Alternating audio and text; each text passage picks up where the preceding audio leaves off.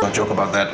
So I think all cultures are weird. I'm not talking about religion, I'm talking about all cultures. I think all cultures are weird. Just depends on where you're born. And I think the meaning of life is you just have to learn to live with the people that you're not truly compatible with. That's the point of my show. Let's roll the first clip. How many have seen stand-up comedy before? Raise your hands. Just a couple of people. None of my Arab brothers have seen it? No one. I tried to explain to my mother what stand-up comedy is. I told her, well, there's a stage, they give me a microphone, and they give me some money, and I go up, and I make fun of Arabs. And I just say bad things about Arabs. And they clap, and they laugh. And my mom looked at me and said, Omar, are you a politician? Well, basically... He's Danish. My son, I have a son, he's 1.5 years old. He's half Danish and half Egyptian, which is weird. It must be like being half Arab, half Israeli. Everybody hates you. And he doesn't look like me at all. He's white and he has blue eyes. I call him the little terrorist, just to make my neighbors nervous.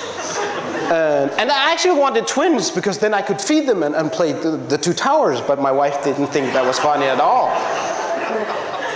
From about 2 years. So the stereotypes today are so bad, I don't have to write jokes anymore. I just tell people about my life.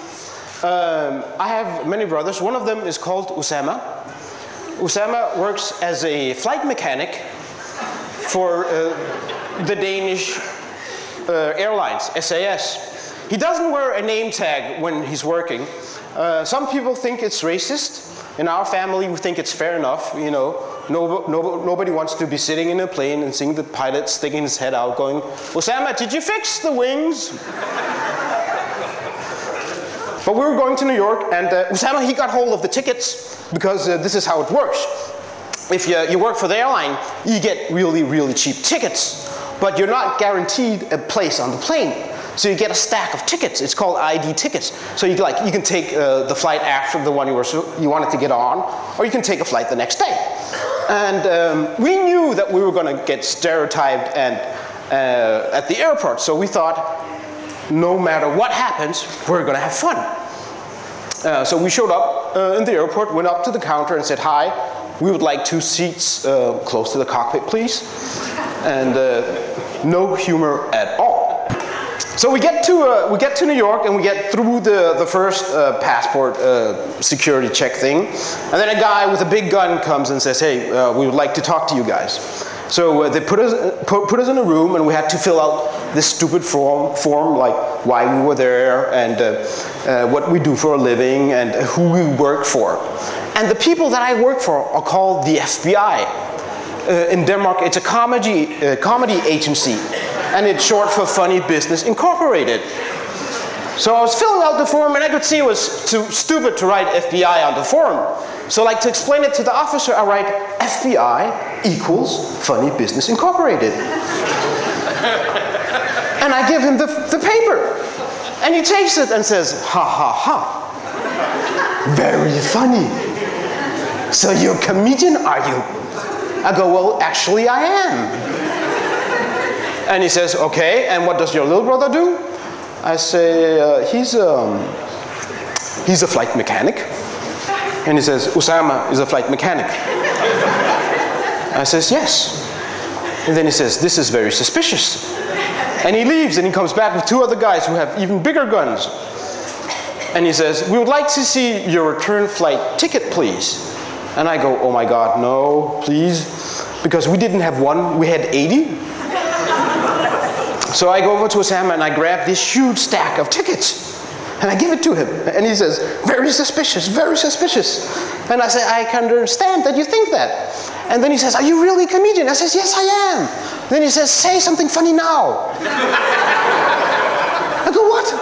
He says, say something funny now. And I look at him and I say, okay, I know where Osama is. And he goes, where? And I point at my little brother and says, he's right there. No humor at all.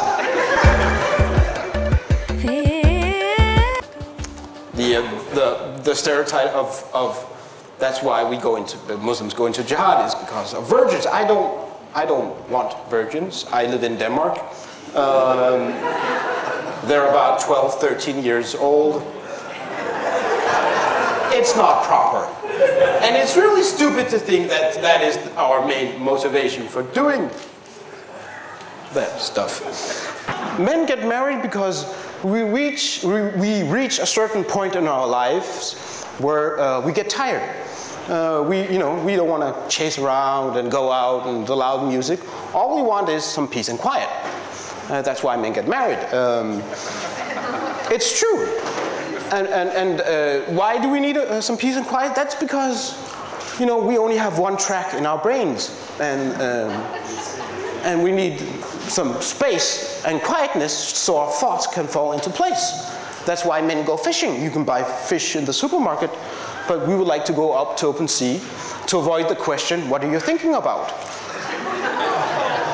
Because quite honestly, quite often we men were not thinking about anything.